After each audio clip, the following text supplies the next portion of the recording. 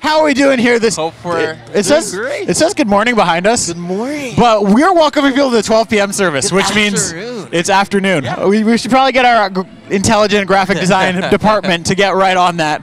But just changing a word.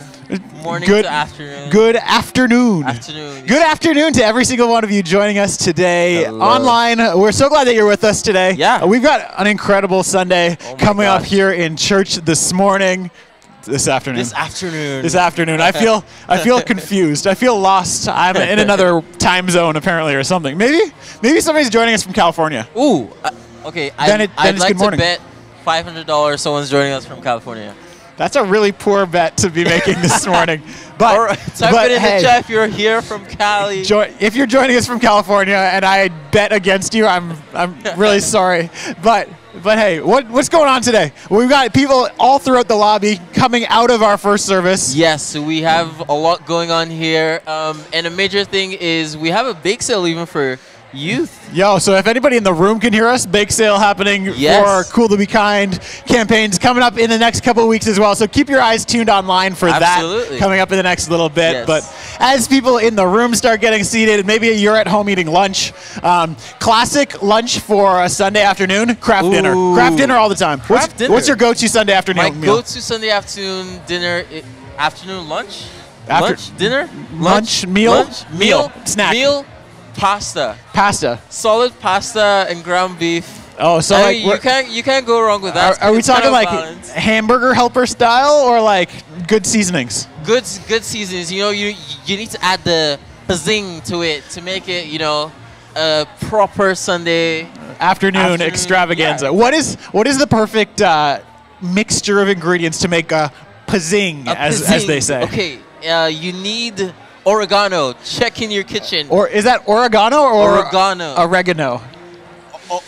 Oregano? Is it number 1 or number 2? Wow. Oregano or oregano? Let us know in the chat. Let us know in the chat what it is. Is it oregano or oregano? Oregano? Tomato. Oregano. Tomato. Oregano. Okay, does tomato go with oregano or oregano? Ooh, it's tomato and oregano. So you're mixing it all up. This is ridiculous. I don't know why we're talking about this. And paprika as well. Paprika. Yes. Paprika and oregano. That's all it takes to bring pazing? Oregano and tomato.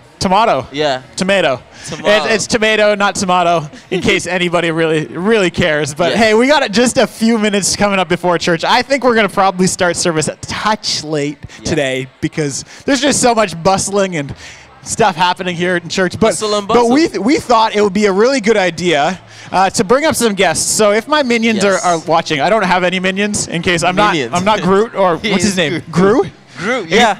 Groot or Gru? Groot is the good guy from Guardians of the Galaxy. Gru is the evil guy from Despicable Me. I think it's Gru. Yes. Well, I'm not Gru, so I don't have minions. But if anybody is listening and wants to gather some willing participants, I see a willing participant. We got Isabella coming to join us. Isabella, come join us up here. She waved and she waved. Hey. She's like, I want to be embarrassed in front of the camera today. Here you go. So you can take your mask off. But we're here. This is Isabella, in case you're wondering. We are... Isabella, wave to the camera. Crew. Hi. That's what she's going for today. Hi. I think we also need one more guest. So if if Caitlin McDonald can find one person to come join us up on the stage, I'll take them. Anybody to come join us and talk about Christmas. We got another. All right, here we go. Come up. Just hop up. Hop on up here. This is great. So we decided today that we are going to talk about a this or that kind of scenario, all right? Yeah. So it is, what's the date today? As I stare at my dead phone. What is the date today? The date is the 28th, I believe. Yes, 28th. Which means that there is 3 days less than a month until Christmas, which means, if I'm doing math correctly, that's 27 days. We have 27 days till Christmas, which means that... we need to know some things about Christmas. Your Christmas decor. Have you started your Christmas tree yet? My mom did just put it up. Yeah. Oh, so you have the Christmas vibe going on. So like, we got little trinkets. Little trinkets? Just Christmas trinkets? Okay. What about yourself? Have you gotten a Christmas tree yet? So I live in residence and I'm an international student. So Yeah. my family is going to meet up in London this December. Yeah, so we'll do that. Yeah. 'Cause that's a Wow. residence school. So yeah, that's what we're doing. Okay, so no Christmas decorations in Res because it's a somber, sad place. If It's- you're joining it's us online Res. from the residence of Carleton or University of Ottawa or whatever other residence you might be joining us from, maybe you're at the University of Toronto. Guelph. Guelph? St. Paul? Well, Guelph was, what was that one? St. Paul? Does St. Paul have residence though? Oh, I don't know. It's in Ottawa, yeah. St. Paul University, yeah. So we've got residences. Maybe you're joining us from a residence, but if your university is properly educated, they should have a Christmas. properly educated. Yes, educational Wow. institutions need to be educated about the proper time to put up a Christmas tree. That's all I gotta say. Okay, But- that's his 2 cents. But here's the real question: real tree or fake tree? Ooh, that's a good one. All my life. You- I think I'll like it. A real I think tree. real trees are the my personal opinion. I'm having this debate with my wife right now: real tree or fake tree. She's like, real tree is too expensive to buy every year. I mean, yeah. She's that more is of I'm more of the disposable Christmas tree type. You know, chop it down, make it die, all those kind Make of it fun, die. joyous Christmas occasions. Well, she's like, store it in a box. It's cheaper. Exactly. Yeah, no, that makes sense. I'm also a fig tree guy. You're a fig tree guy? Your wife is right. My wife, I've been told. Go on. Last year was my first experience with a real tree. They're messy and they're hard to get rid of. Thank you. It's Hard- really hard to get it out of the house once you get it in, because when it's all wrapped up, right? But After you there's cut it there's down, something but- so special about going to a random parking lot in Barhaven. A random At parking the lot. corner by Canadian Tire, you know, that one. You go there, you get your That sounds pre-wrapped very Christmas tree. sketchy. Yeah, I was there yesterday. I was Oh, so is it- tempted to pick up a Christmas yeah. tree. So was there a guy in a trench coat and was like, "Yo, do you want a Christmas tree?" No, he was And in he plaid. Like, pulled out no, something. no, Down he was in right away. he was in the trench coat of the Christmas season. I see. All plaid, top to bottom, plaid Top to and plaid, bottom, like plaid together plaid is the trench coat. it's Sounds Canadian. about right. Yeah, Is it the yeah, Canadian tuxedo? No, that's denim on denim. But okay, Definitely go with you. Like I'd like to experience that. the Yeah, creepy yeah, the creepy parking lot Christmas tree sales guy. Okay, Yeah. And it smells good. It makes your house smell good. that is Really? that Yeah, is it the smells one like go-to. pine or whatever Yeah. Interesting. it smells. I've never heard of. Last year for Christmas, my wife and I would we grabbed a tiny Christmas tree, which was really somebody went into a forest and chopped the top off of a Christmas tree.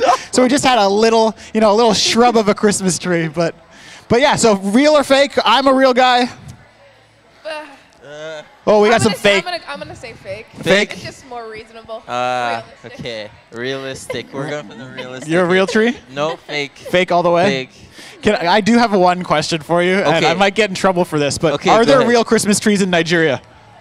No, not at all. I didn't think Like, so. literally So this every- might indicate your opinion here. I mean, that is true. I mean, you go to people's houses and they have like a white Christmas tree. Like, White Christmas trees? Yes. I said that I've used fake ones all my life. Yeah, 'cause Yeah. there's they're not gonna get a Christmas tree in Nigeria. Okay, I so have in my house, our Christmas tree is probably still up from like 2019. 2019 because we Christmas just tree in the never house. took it down, and it's a Really? good. Yeah, like it's just right there, and we just have a white Christmas tree chilling in our living room. a white Christmas tree in Nigeria That living is- room that is all year Nigeria round. for you.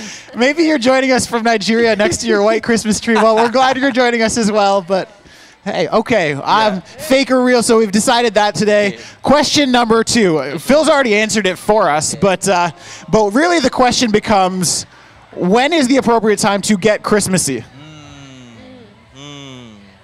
December 24th. December 24th. Oh. That's Christmas Eve, isn't Okay. Yeah, that's like That- the day before Christmas. That is the summary that we needed. Apparently, if you're sitting at home and December 24th is the time to get Christmassy, I'd like to just say you're wrong. You are late. This is the final address to the camera today on the pre-show. You're wrong. You're wrong very about Christmas if you decided 24th of December is your time for Christmas. But hey, it is 12:18. We started at just a little bit late because there's so much happening here in the life of church. But if you're online with us, we would love for you to join us after service in our virtual lobby. Absolutely. Our virtual lobby is literally where you guys can come together and just experience the community of church. You might be distant online. You might be somewhere all around the province, all around the country. Maybe even you're an international student who's gone home and you're all the way across the world. Yeah. Literally. The best part of online church is that you can take church with you wherever you go, but But if that's you, join us in the virtual lobby afterwards. We'd love to get to know you. We'd love to continue community here in the Life of Church. But we're going to get started in just a couple minutes. We're going to kick it off with a pre-roll loop in just a minute. You can grab a coffee, grab some craft dinner. I think we started out. Pasta. Or pasta with ground beef. oregano. Oregano, as Philip says. Okay, oregano on your pasta. Oregano. You needed another closing thought. But anyways, let's get started with church. This conversation is absolutely meaningless, but we will see you guys soon. We can't wait to worship with you in just a couple minutes, and have a great Sunday. Yeah, have a great Sunday.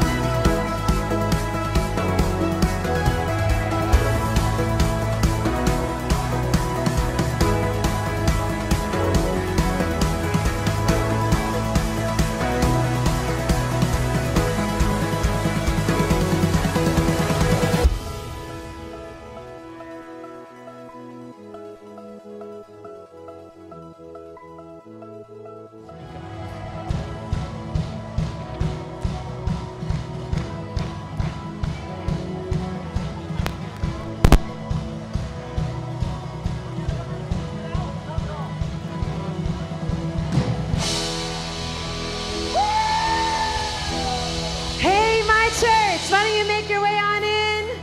Come on, we're going to worship Jesus together. Hello online. Nice to see you.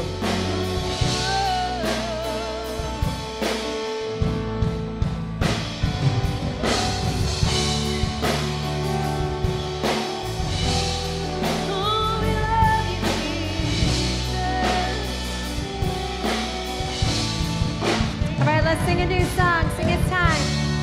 It's time for the sleeper to wake. It's time for the old ways to change. I hear the Spirit say it's time. It's time for the dead man to rise. It's time for the great light to shine. I hear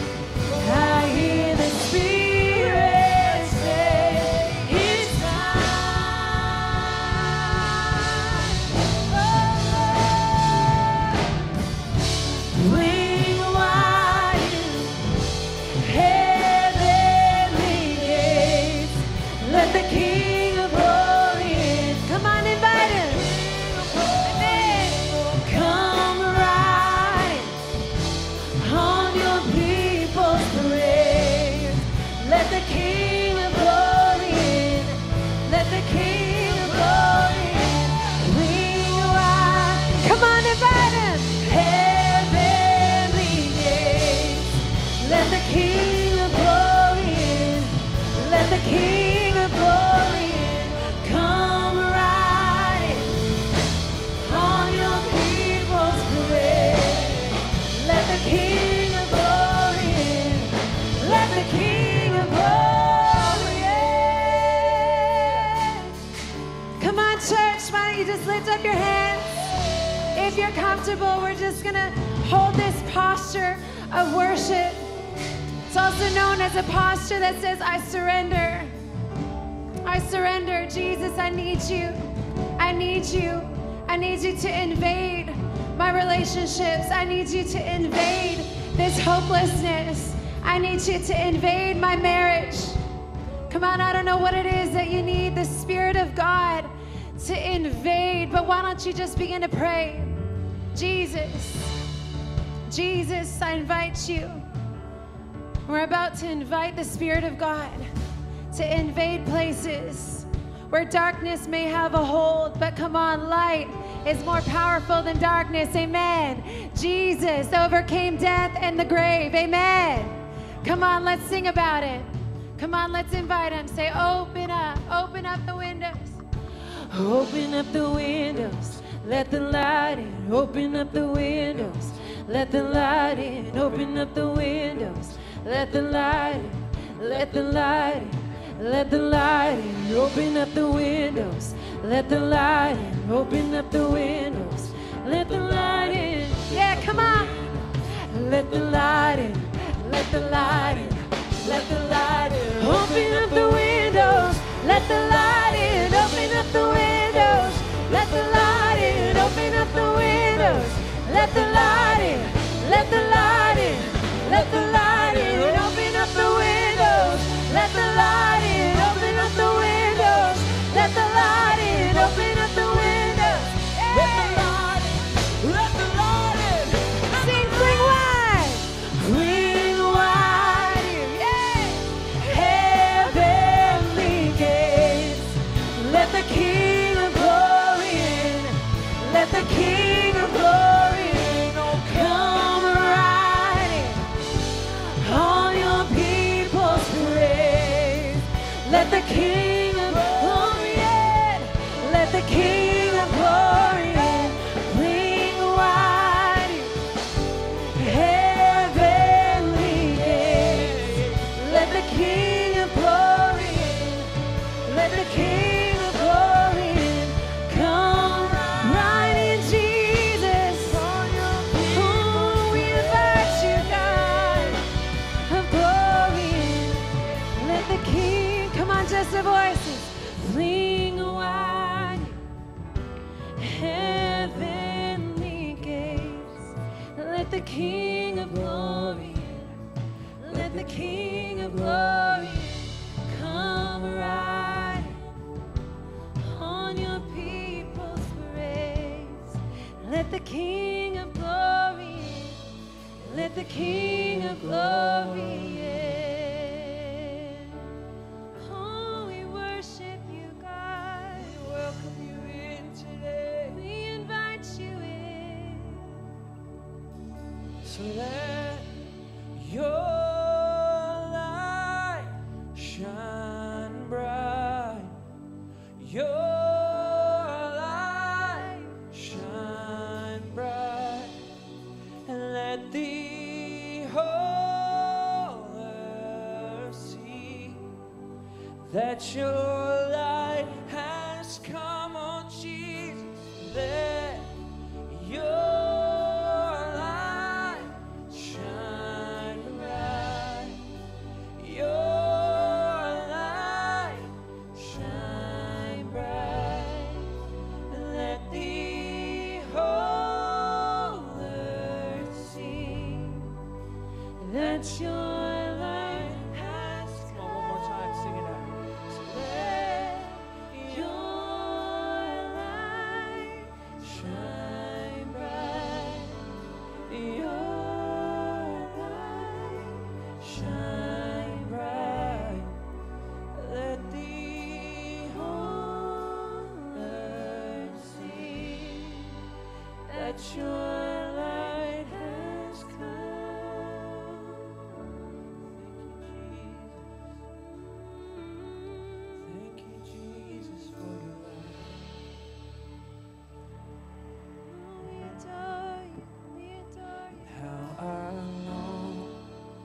breathe the air of heaven, where pain is gone and mercy fills the streets, to look upon the one who bled to save me and walk with him for all eternity. Come on, sing, there will be. So there will be a day when all bow before him, and there will be a day where death will be no more, standing face to face with he who died and rose again. Holy, holy is the Lord. Yes, Lord, we love you. In every prayer we prayed in desperation. Come on. The songs of faith we sang through doubt and fear. But in the end, we'll see it all was worth it when he shall come and wipe away our tears. Oh, there will be a day when all will bow before him. Oh, there will be a day when death will be no more, standing face to face with he who died and rose again. Holy, holy is the Lord. Oh, we love you, Jesus. And on that day, we join the resurrection and stand beside the heroes of the faith, and with one voice 1,000 generations sing, worthy is the Lamb that was slain. Come on, one more time. Amen. And on that day we join the resurrection, yeah, and stand beside the heroes of the faith. One voice, 1,000 generations sing, worthy is the Lamb who was slain. Forever he shall reign. Come on, yes, he'll reign forever. So let it be today. We shout the hymn of heaven with angels and with saints. We raise a mighty roar. Glory to our God who gave us life beyond the grave. Holy, holy is the Lord. So let it be today. We shout the hymn of heaven with angels and with saints. We raise a mighty roar. Glory to our God who gave his life beyond the grave. Holy, holy is the Lord. Come on, sing holy. Holy, holy is the Lord. Holy, holy is the Lord. Holy is the Lord. One more chorus. And today we shout the hymn of heaven with angels and with saints. We raise a mighty roar. Glory to our God who gave his life beyond the grave. Holy, holy is the Lord. We bless you, Jesus. Oh, holy, holy is the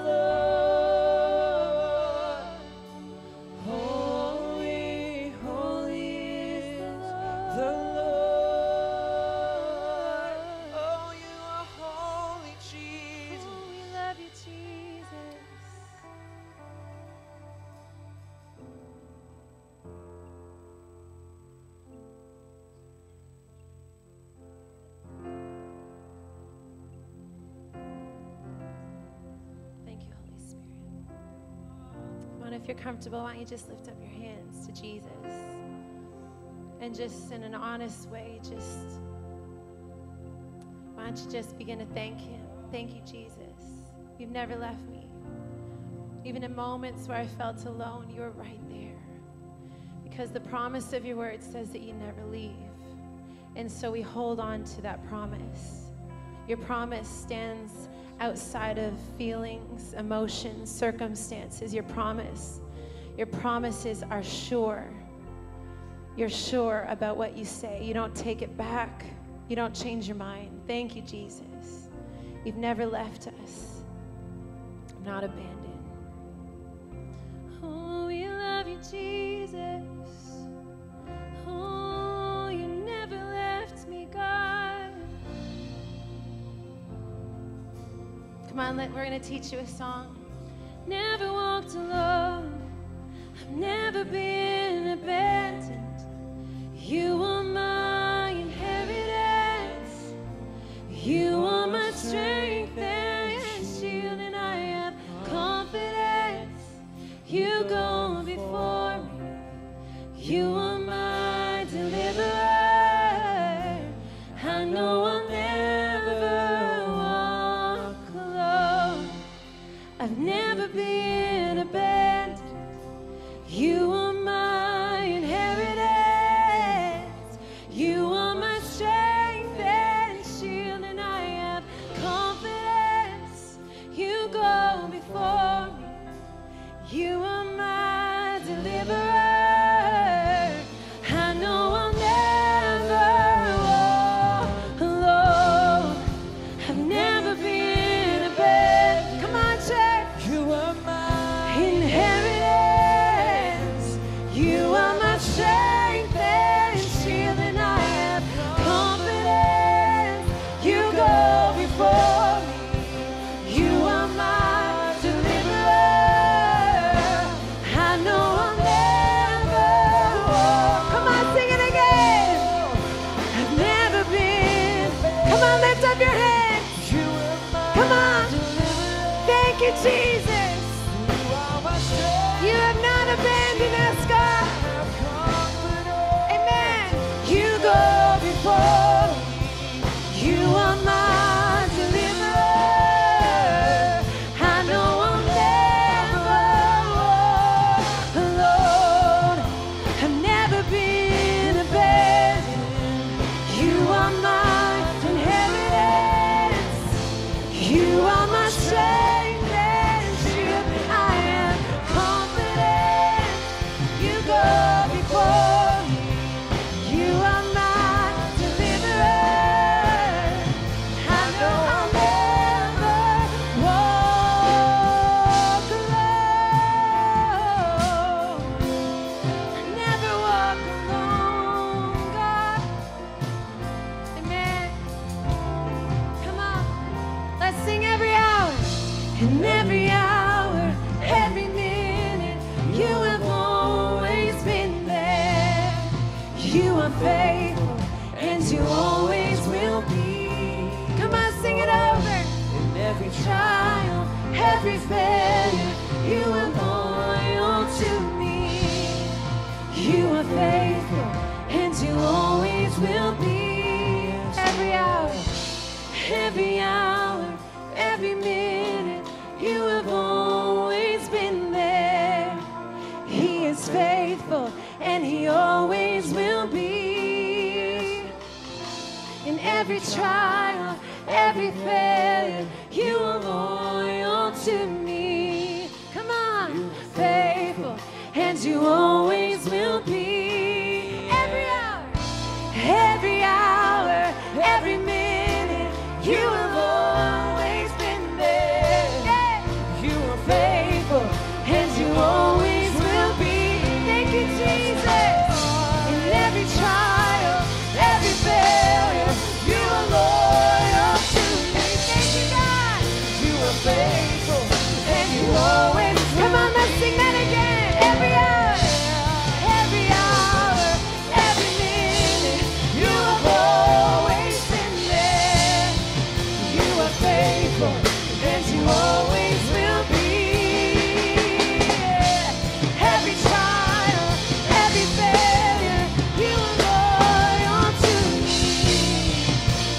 faithful, and you always will be. You are faithful, and you always will be. You are faithful, and you always will be.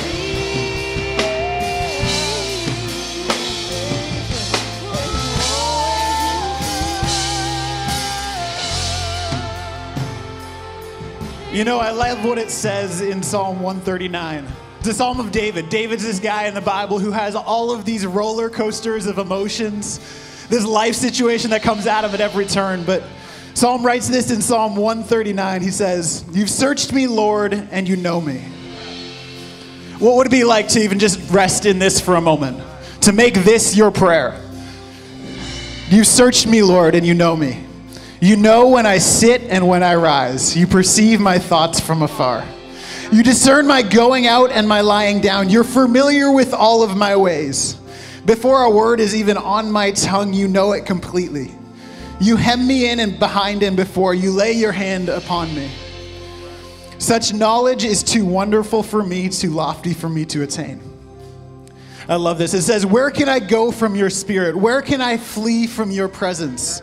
If I go up to the heavens, you're there. If I make my bed in the depths, you're there. If I rise on the wings of the dawn, if I settle on the far side of the sea, even there your hand will guide me. Your right hand will hold me fast. If I say, surely the darkness will hide me and the night become light around me, even the darkness will not be dark to you. The night will shine like the day, for darkness is as light to you. I love this part. It says, for you created my inmost being. Sit with that a second. God knows what you're going through. He created you. He knows what's going on inside you. You created my inmost being. You knit me together in my mother's womb. I praise you because I am fearfully and wonderfully made.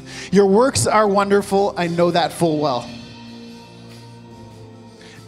I love this because even in this situation, we don't know what David was going through when he wrote this. But he was willing and able to stand in that situation and say, no, God, you know what I'm going through. You know where I am. No matter where I am, no matter how far it feels like I am from you, you know it all. And I wonder for us today, even standing and singing this song about how God's gone before us, how God's with us in every single situation, what would it look like to even reflect on that for just a moment? You know, I said this morning, but we're going into this season that for a lot of people can be go, go, go, right? People in school, it's exams. For people with families, it's Christmas shopping. For literally, if you live on Maryville or just off of Maryville like me, there's go, go, go at every turn. Like, it takes 3 times as much just to get to church in the morning on a Sunday morning now. But literally, our life is so busy and bustling and go, go, go. But what would it look like to just stop and breathe? To breathe in the truth of this. To breathe in the truth of, God, you're with me. We were even talking about it in our junior high program this morning about literally this whole season is about Emmanuel, God with us. Well, what if we kicked off the Christmas season, stepped into it with that idea of like, as we go through this, Jesus is with us every single step of the way. So I'd love to just stand in that revelation together this morning. I don't know what each and every one of you are going through, but I've got some prayer requests on a card here. There's more coming in the chat online as well. There's somebody preparing for a surgery. There's people praying online for Christians all over the world who are falsely imprisoned for their faith. I've got some here too for a healing for a mom in hospital. We've got somebody who's looking for a job. We've got people who are unable to see their family at Christmas. And I want to pray into each and every one of these needs as well as the needs in your life. But what would it look like even if we stood together in this? I love coming to church every single Sunday morning for this moment where we get to stand together as a family and declare God's goodness over the situations going on in our individual stories. So what I'd love for us to do this morning is, as an act of faith and even as an act of surrendering these things to God, why don't we raise our hands together, if you're comfortable? But why don't we raise our hands all over the room and just surrender some things to God? Let's pray together. God, thank you that you are in this moment. God, thank you that you are in this place. That no matter how far it feels like you might be from us, you are there with us, God. No matter what we might be going through, no matter what the thoughts we might be even thinking in this moment are, God, you know them. You see them and you're with us in them, God. God, I pray over every single person in this place who might be feeling alone or lost in this season. I'm praying for the people online who might even be feeling isolated in this season. God, we pray together today that you would just come close in this season, God. That even as we step into Christmas in the next couple of weeks, God, that your presence, Emmanuel, God with us, would be so tangible in spaces like this, God. So tangible in our everyday. So tangible as we go through what can seem like the hustle and bustle of life, God. I pray this morning that even in those moments we'd be able to stand together and stand and just take a step back and believe that you are there. See that you are there, God. God, we declare it this morning that you're with us in it, that every moment, every day, every single hour, God, you're there. So why don't we pray together, God? So why don't we praise together? Why don't we declare that together, church? You are faithful, and you always will be. Every hour, every minute, you have always been there. You are faithful, and you always will be. In every smile, every failure, you are loyal to me. You are faithful, and you always will be. You are faithful, and you always will be. You are faithful, and you always will be. To know I have never been there. You are my inheritance. You are my strength and shield, and I am confident. You go before me. You are my deliverer. I know I'll never walk alone. I've never been a bed. You are my inheritance. You are my strength and shield, and I have confidence. You go before me. You are my deliverer. I know I'll never walk alone. I know I'll never walk alone. I know I'll never walk alone.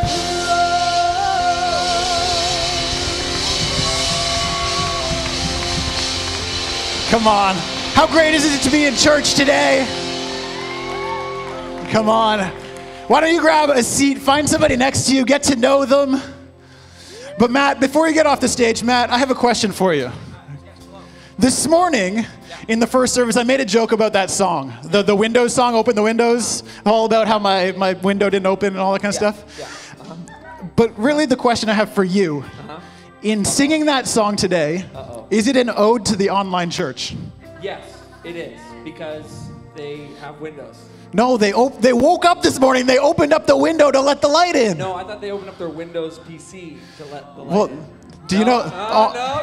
That's what I was going for. I guess he just communicates jokes better. I don't know. But hey, it's so great to be in church today. All of you online, thank you for opening up that window to let this light in. And for those of you who are in the room, thank you for being that light for them to open up the window too. But hey, it's so good to be in church together. I love being here every single Sunday. But hey, if you're new with us, we'd love to welcome you into the family. There's a couple different ways we do that, and you can find out more about them at our Next Steps booth, our Welcome Home banner just at the back of the auditorium after service. But we've got connect groups throughout the week, which are just small gatherings, like family gatherings where we can come together and get to know each other.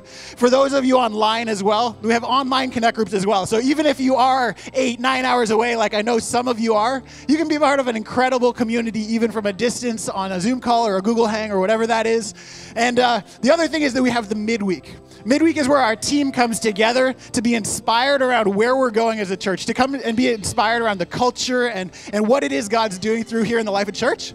And then we put it all together and we actually step out and we build church together. So everything here that you see is actually set up in the midweek to prepare a place for you to come in. And if you've ever experienced any good from being here, we'd love to open up the doors to other people to experience the same thing as well, to open up the windows and let the light in. Thank you, Pastor Caleb.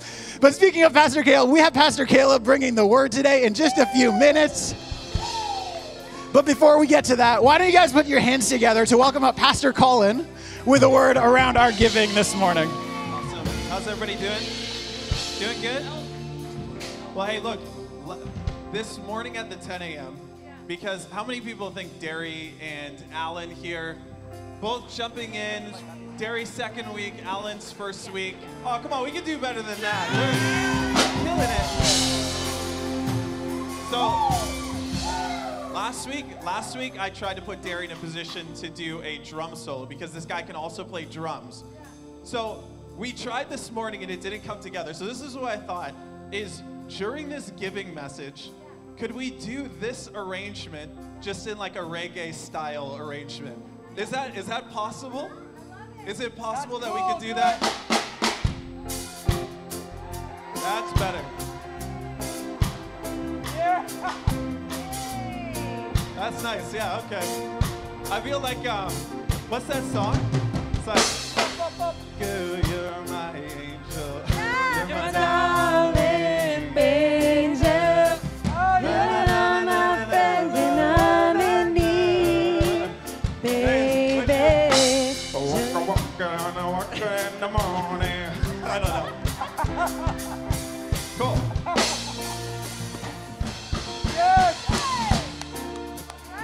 All right. So at this point, I probably culturally offended somebody. It's okay. My wife's half Jamaican, if that means anything. But what I want to do is just share. Oh boy, where do I go from here? I just want to share around generosity. It's Great segue. Great segue, right? Hard as a car crash. But no, I want to speak around generosity and just first and foremost say a huge thank you.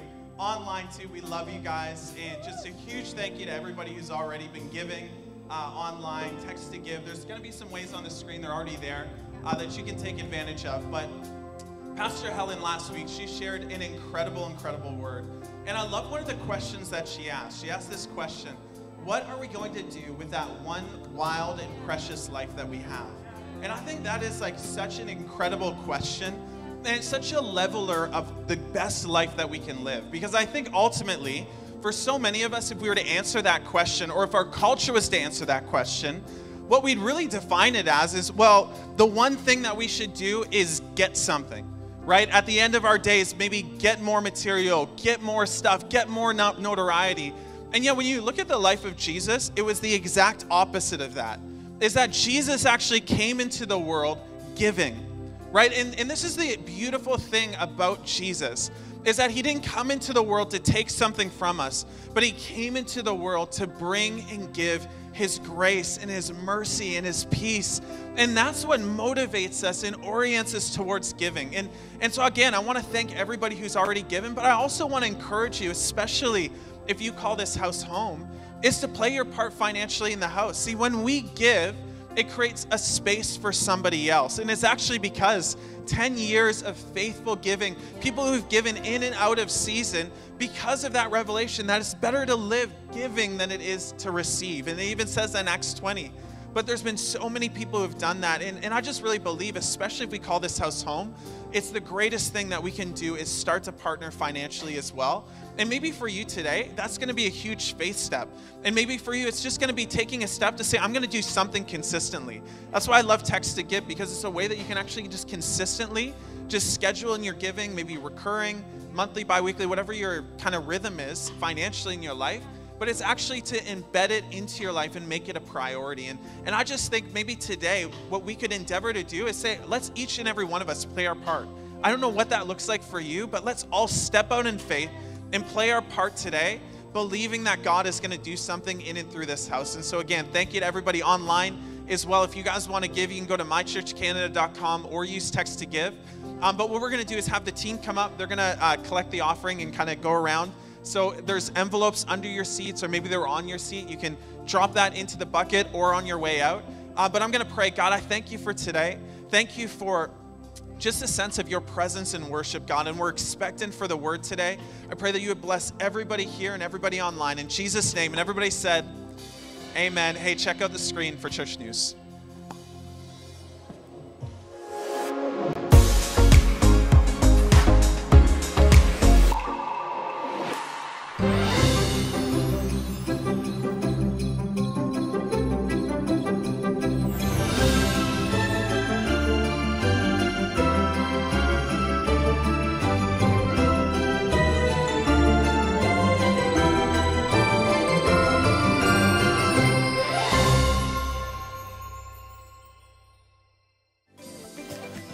Today, after service, we have Growth Track. Growth Track is a series of short meetings right after service designed to help you get to know the heart and soul of who we are as a church. Whether you're new to church or you've been coming for a while, Growth Track is the best place to get to know a little bit more about who we are, what we believe, and so much more. You'll get to meet some of the amazing team that make church happen and get personalized next steps for your journey. Join us after service in the Welcome Lounge for Growth Track.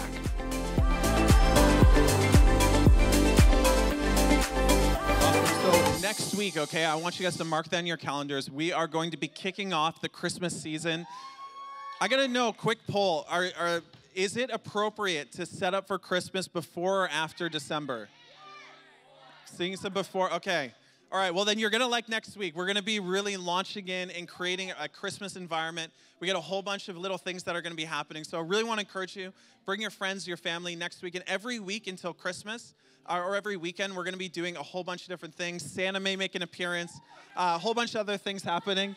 And so, and CK is also gonna be dressing up in an elf costume as well. And so it's gonna be,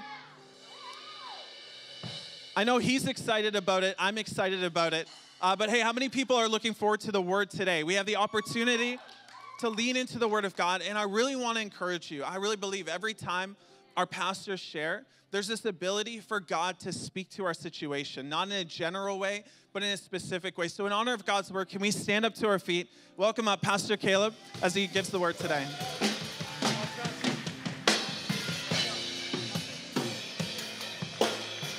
All right. Grab a seat. Thanks, guys. Give someone next to you a high five. Turn them until there's no one else I'd rather be sitting next to you than you, if you're sitting next to someone. Y'all guys ready for the word today? I don't want to waste any more time setting up anything because I just want to get into it because I got a bunch of things I want to try to get across to you guys this morning or this afternoon, I guess would be better well said. So welcome to church, everybody. I'm glad that you're here. At 12 p.m., we're nice and cozy here today. Everybody online, big shout outs to you guys as well. Listen, I want to give you a little bit of a different, kind of message today. It's kind of a message that I'd like to platform because we're trying to really build our team up in this season, and I want to give you guys a glimpse into what our Wednesday nights look like. So I thought I'd bring a message that kind of reflects the nature of the message we bring on our Wednesday nights. Wednesdays is our team night, or otherwise known as midweek, and it's a midweek injection of faith, wisdom, whatever you need, life, leadership. We design messages and tailor things together there so we can equip you to go live the life that God's called you to live. Now, obviously, that doesn't mean that on Sundays we're not doing that. Obviously, on Sundays we're bringing inspirational messages, faith-based messages, faith, hope, love kind of thing. Everything centered around those three things and hoping that you're feeling a little bit like you got a bit more spring in your step, that you can continue to do it because God knows that out there, life happens to all of us, okay? And so in here, it's going to be a house of encouragement and a house of hope, a house where hopefully we're helping you and living the dreams across your life. But I want to give you a bunch of things here today to consider because I've been in ministry now. My wife and I have been in ministry for the better part of, I started in ministry, actually like pastoring in 2003, I believe. I was. So what year is it now? 2021. So I'm just shy of 20 years in ministry. Man, I should get an award, okay? 20 years in ministry. For those of you who know, most people, they don't last 5 years in this line of work. So, hey, but that's not to discourage anybody from taking that line of route. I just encourage you, but it's just, there are keys to longevity and what have you. I want to give you today some wisdom learned along the way. So it's kind of like our Wednesday night wisdom. It's going to be a weekend wisdom bit here today. And I want to cause you to consider some of the things. We're all expecting something from God in our lives. What is it that you can expect as you begin to outwork what you're expecting from God? I like to say, what to expect when you're expecting big things from God. Well, I would love to give you a very honest kind of, groundwork for what to expect as you begin to really outwork the dreams and purposes across your life. I think that everybody starts out a little green. Everybody starts out, and whatever it is that God puts in their heart, a dream, an aspiration, call, whatever it is, we all set out with big dreams and aspirations. I think that, though, it's important that you also have a very realistic expectation of what to kind of expect as you begin to endeavor into those things. Life is going to happen to you. And I think that sometimes we can read the Bible with rose-colored eyeglasses. And that's not to say that we don't get inspired around the good things. I want you to be inspired around all the positive things that the Word of God is living. But sometimes I think that we can gloss over the very real realities that those people were navigating. And when we find ourselves feeling the feelings that they felt, experiencing the things that they experienced, we go, man, this shouldn't be right. And I really want to equip you today so that I can better make sure that most of us, we realize the dreams that God has put across our lives, that we see them come to fruition, and that we walk in them knowing full well we were equipped, right? Equipped. And that's really what church is. So those are online, those of you here today, we're equipping you for the works of ministry. That's Ephesians 4, verse 11 and 12. That God, He points some to be certain roles, whether it's, prophet, evangelist, teacher, pastor, whatever it is. In evangelist, those are all roles designed to equip you as the church to go out and actually know what to do out there. So I know some of us like to come in and go, okay, you do the work. Well, I'm actually not the one who's in full-time ministry. Y'all are. Okay? And I know it's really weird to think. I know that's a weird thing to say. But really, my job is just to help you go and do the stuff that I get paid to watch you do, okay? And I know you're like, well, what do we even like, you do the work, It's like, no, you do the work. This is the big back and forth that we have in church life. So I want to equip you. And I think that the way to do that is maybe pull from some of the lessons that Jules and I have learned over the years. Obviously, I'm going to be pulling from my own experience and from my own perspectives. So that's not to, color it in any kind of, personal way, but all I can do is speak from my own journey, right? And so today I'm hoping that I can bless somebody, encourage somebody on their journey, and some of the things that, whether you're facing them now or yet to face them, maybe you could take some of the wisdom, put it on the shelf, and go, okay, for a rainy day, I'm going to need that one day, but that's my goal. Does that sound good? All right, everyone bow your heads, stretch your hands out toward me and say, Jesus, help that guy up there.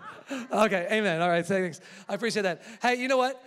If I could give you some wisdom here this morning on what it is that you're going to expect as you begin to expect something from God to outwork a big dream across His life, I want you to understand this. Number one, it's going to be a whole lot harder than you think it is.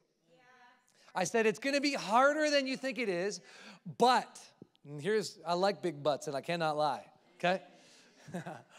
But it will also be a lot more rewarding than you think it will be. I speak from ministry, and man, it is so rewarding. You know what? People go, it's so hard. And, while I can resonate with some of the things that people go, it's so hard about, I definitely don't pity them and partner with them in my pity partners, Because I'm like, yeah, it's hard, but gosh, it's so worth it. And the truth is I think that, what I've learned about life, if whatever it is that you're setting your heart towards, whatever it is you're putting your hand in, and, setting your hand, what's that saying? Hand to, thank you. If it's not worth giving your life for, it's not worth giving your life to. It's going to be hard. And if you want to experience something that you feel like, man, that feels good, how rewarding. Rewarding doesn't come unless it costs you something. If it was easy, then everybody would be doing it. And so I just want to encourage somebody here today to understand, number one, life is going to, the journey of life, the outworking of the aspiration of the dream that God's put in your heart, it's going to be hard, but it will be worth it, and it will also be rewarding. And I've learned that life, it's kind of paradoxical. My journey with God, your journey with God is going to be paradoxical. It's going to be the best of times and the worst of times. And guess what? All at the same time. Something weird that I was like, man, is this supposed to feel different? When I would come into a certain milestone, I was like, well, I saw this going differently in my mind when I got to that threshold, when I finally broke through that barrier, when I finally broke that growth curve or whatever it is, I thought I would feel different, and I realized because the reason I didn't fully give myself to it is because I recognized that while I was being blessed, I was also battling on this side of my life. I was being blessed in this area and battling in this. I was experiencing a public victory and success in the eyes of people, but I was experiencing a private failure or an issue with one of my kids or whatever it is. Have you ever noticed how life is paradoxical like that? It's like, man, I thought like I should be winning, and so it should be all winning, you know? All I do is win, win, win, you know, like these things. I'm like, no, you don't. You may be crushing it over here, but I guarantee you, you're crashing it over here.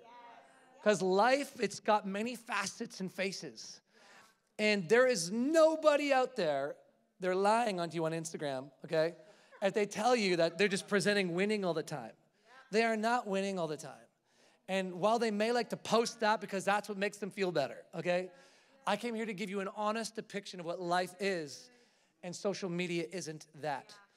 It is a true honest depiction of realizing that sometimes you've got to learn how to, like Nehemiah.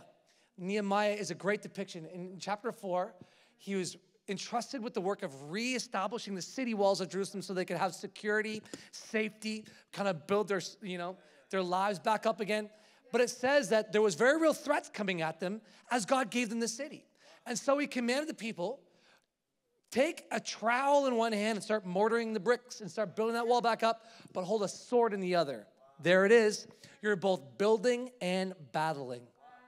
Intention together. You got in your one hand a sword, and the other hand a trowel. For those of you who don't know what a trowel is, the thing you use, scoop up the mortar with, and you watch YouTube DIY videos, and you, like me, you're amazed at the sand. Those drywallers out there that just, I'm like, man, look at that fanning job he just did. I'm sorry, I'm speaking from my own experience, but gosh, it's satisfying. Go watch a drywaller in their profession and tell me that's not freaking awesome, okay? These guys are awesome. Anyways, if you're in the trades, what's up? Love you. Come help me with my basement. Okay, but life is going to be a tension. It's going to be a juggle. And I often say to people, the struggle is in the juggle of life, where you're battling on one side, but building on the other. And that's why in this season, we've got to learn that, yes, we've been battling and we've been fighting to put food on the table. We've been fighting this invisible enemy called Corona. We've been fighting, to keep our jobs. We've been fighting to stay sane and maybe even to stay sanitized. You're fighting people left-leaning and right-leaning politics. You're fighting, you're battling. But here's the thing. Don't forget, you got to keep building. It's time to build and to battle. They go together. Life is paradoxical. Can I give you another example? David in the Bible was somebody who experienced this. He was winning in one side, in the public arena of his life, but failing in the private area of his life. And now I'm not speaking about his adulterous moment. I'm actually talking about when he was going out and raiding and God was with him. He had anointed him to be king, and he was showing everybody that he had what it took to be the king. But yet he was anointed, but not yet appointed. But he was dominating. He was out at war. He comes home to his city where he was staying for a time, for 16 months. Okay, he was in this place called Ziklag. Well, as they were returning home with he and his men with the plunders and the spoils of war, it says that they saw in the horizon the village going up in smoke and billows of smoke coming up out of it. They're like, oh my gosh, what? Normally you'd hear the sound of the women coming out with the tambourines and the clanking of the pans to celebrate their men coming home. The kids would be out cheering, yay, dad's home, and hey, my man's home, and whatever. And they heard nothing, so they ran to the city gates to realize that a surrounding, tribe and raiding group came through and pillaged the place, took all their spoils, took all their wives and children. And in that one moment, they experienced devastation. Even David's own men, it was a low point of leading, where the people who loved you and served with you want to stone you. And they turn their backs on you, and they don't, because here's the thing I've learned about leadership, learned about life. Sometimes people are going to use you as a punching bag, but you have to understand that you're not the source of their anger. You're not the source. The issue is not really the issue. They're not really mad at you. Maybe they're projecting their mother wound onto you, or maybe they're projecting their daddy issues onto you, or maybe they're projecting just their own sheer disappointment of why they're not where they want to be and you are, kind of thing in life. All I'm trying to say is you're not always the source of it, and that's something to definitely take note of. But David, he was experiencing in the public arena success on his Instagram. He looked so amazing, but he came home to his private life and realized that it was being pillaged. When I ever known, like, man, I'm killing it over here, but my kids are out of control, or I'm killing it over here, but my wife and I are growing more and more distant. I think that's the nature of life. It's paradoxical, and we've got to make sure that the success that we're going after in life is actually good success. The kind of success that God wants to give you. I think that sometimes we can run ahead and get successful, but At what cost?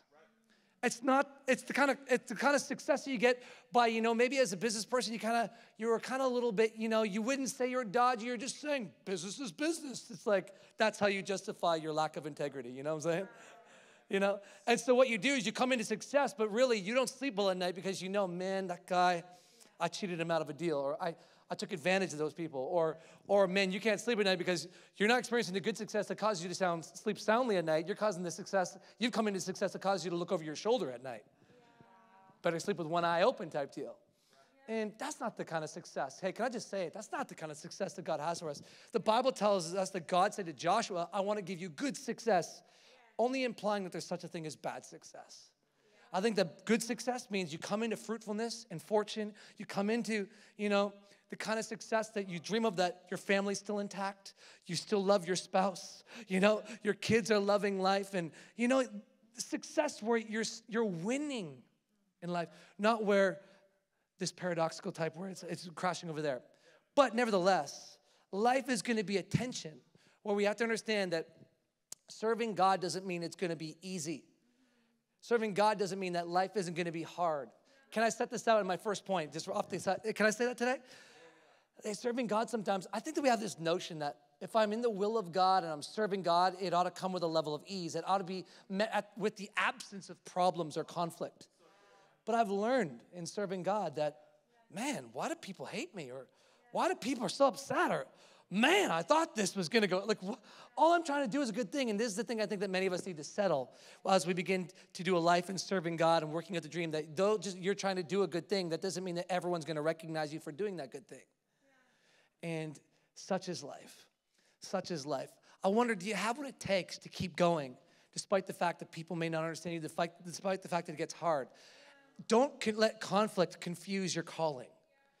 Don't let the presence of conflict confuse you and cause you to question, God, did I do something wrong? Did I miss it? I must be doing... No. Sometimes it's not the devil that you need to wonder about, or even the decisions that you made that you wonder, man, maybe I made a bad decision, or maybe it's the devil. We always like to blame the devil at forsaking our own decisions in life, but is it a decision is the devil? But could it just be the fact that you have a destiny and a calling across your life?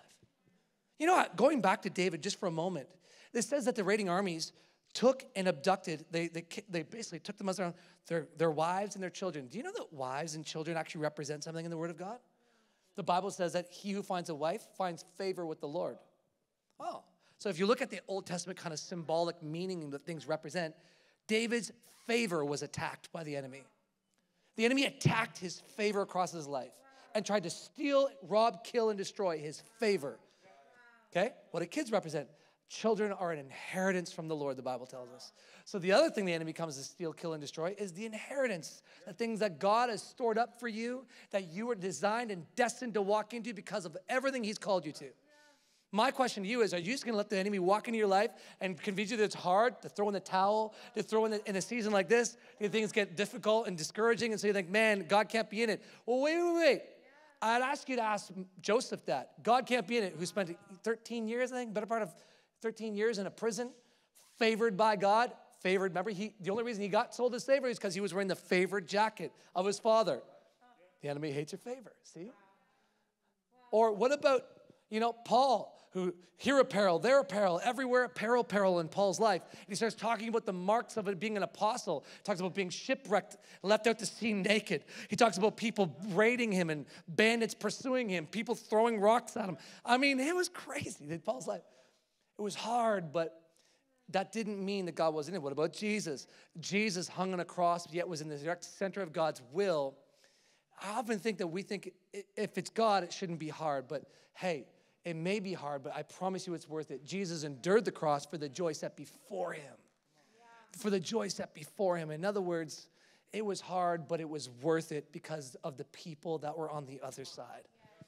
So yeah, the dream's going to be hard, but it's going to be worth it. And it'll be far more rewarding than I could ever explain to you in words. The feeling of victory, the feeling of life change, the feeling that you fulfilled what God had called you to do. There is nothing like it. I want to encourage you, don't you give up or don't you throw in the towel. No, you pick up the trowel in Jesus' name, okay? And you pick up that sword and you realize that life is a tension. Sword, building and battling in Jesus' name. Number 2, your character in life is going to be tested more than your competency will be, unless you're a brain surgeon, okay? I'm speaking from my line of work, obviously, in this one, but your competency, your character will be tested more than your competency will be. I've learned something, that when it comes to God and the calling across my life, he does not require he doesn't require your skill to do his will. He needs you to have character, though. I've learned something. The book of Proverbs tells us that your gift will bring you before kings. Whether it's a physical gift or whether it's like a talent gift, I've learned that gifted people are brought before influential people. Just look at the president and the artists that come through the door, for their dinners, Gifts bring you before kings. But what I've learned is if you want to keep the door open, your character keeps you there. And sometimes we need to recognize that it's not just all about your talent. Talent is a major part of it. Giftedness is a major part of it. But let's never understand and divorce gift from character. Your character is the foundation that your gift will be held and stand upon. And therefore, if you lack character, think about it, in my line, in my industry, churches or, world, like politics, what do you see? What are the things that often, discredit or, sideline somebody? It's a character issue. Drugs, sex, rock and roll, no. But, money, I always tell people to watch out for the 3G network. It's the gold, the girls, or the guys, or the glory. Those three things are life's, tripping stones. Gold, like money. I'm pierced with the grief of the love of money. Love of money, by the way, making money is not a sin. It's the love of money. That is the root of all evil. And therefore, I'm all about you make wealth. You go. You go, girl, okay? You get it, all right? Everyone online, make some cash, all right? We serve a God who owns a cattle on 1,000 hills. It ain't money that's the problem. But our love of it, our pursuit of it at the cost of everything is what pierces us with griefs. Gold, it's, relational, David's longing eyes got him in a little bit of trouble. How many of you guys remember that? I just thank God that he factored in his stupidity before he called him, And so, aren't you grateful that God factored in all your stupid moves before he called you too? Y'all don't look at me polishing your halos. Come on, say amen with me. Y'all know I'm right. And so your character is going to be tested more than your competency will be. Your gift can carry you places, however, that your character cannot keep you. Your character can destroy the places your gift took you. Yeah, that's what I meant to say. Yep. And you know what? You don't have to be an immoral person to lack character. You think, I'm not cheating on my wife, or I'm not embezzling money, I'm you're like, I'm pretty good. It's like, but I've seen anointed people that lie. I've seen anointed people that, are really hard to get along with because of their ego. It's like the platform became a nursery for their ego. It's like, wait, look out, guys. Somebody's coming in. Make sure you pop their head, though. Get the sliding doors, because I don't know if they're going to fit through the normal one, Because we think, man, I'm the man. What's up? All I do is win. And I'm having fun with that. But I've seen more talented and gifted people, as I'm sure you have as well, even in this season, who have come and gone because of a character issue. And my prayer for us is that we'd understand that character will be tested more than your competency will be. So competency will be. How is our character often tested? Can I give you some real talk for us, just for a quick second, about the areas that your confidence, or your character will be tested in? As I read through the Word of God and I look at Jesus and the things that he underwent, I was like, man, that was probably a testing moment. Could you imagine being the Son of God here in the flesh and people taunting you and teasing you? Like, come on, take yourself off that cross. Prove it. It would have been thank God he did not consider being God, the status of God, equality with God as something to be toted, but took on the nature of, sinful humanity, took on flesh, man. Jesus, you're going to be betrayed by people that you once trusted. Come on, everyone's going to experience a Judas. Right? And I've often learned, just like Jesus learned, your greatest betrayals, your greatest attacks aren't going to come from the outside, they're going to come from the inside. And there's nothing you can do about it.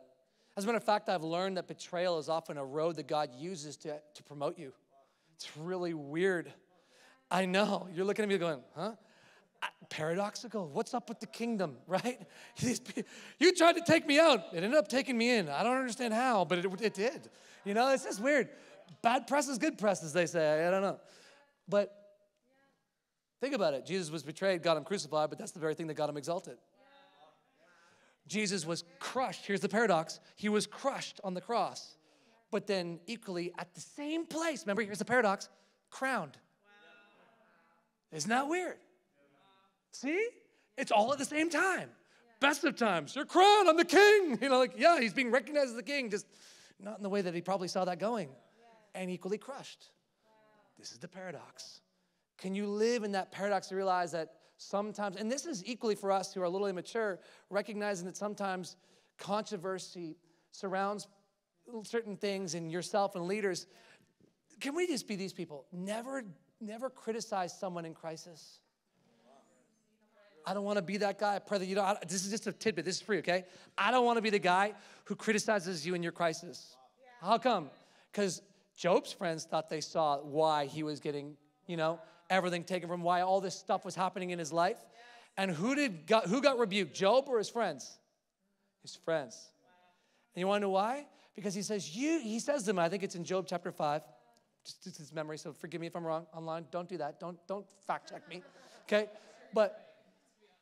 But here's the thing. He goes, you think that I'm suffering all these things because I've somehow sinned, and you think it's like my day of humiliation, but it's God who's humiliating me and cast a net for my feet.